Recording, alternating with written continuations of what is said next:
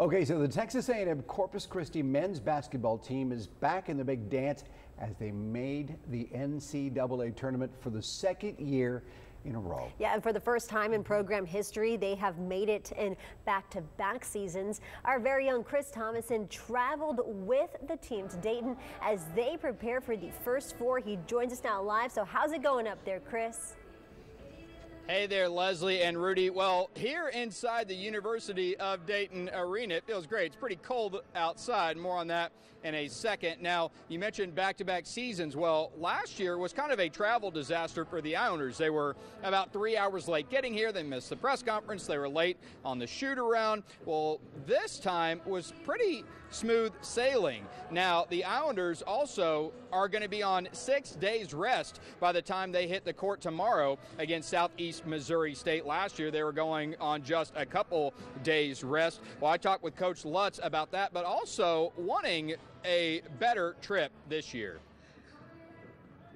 And, you know, the travel this year seems to be going so far better, right? Hey, knock on wood, right? I mean, we've gotten through security fairly quickly thus far. You know, everyone seems more prepared. The plane's here on time, so now we just got to get on it and then go do our part and win a basketball game.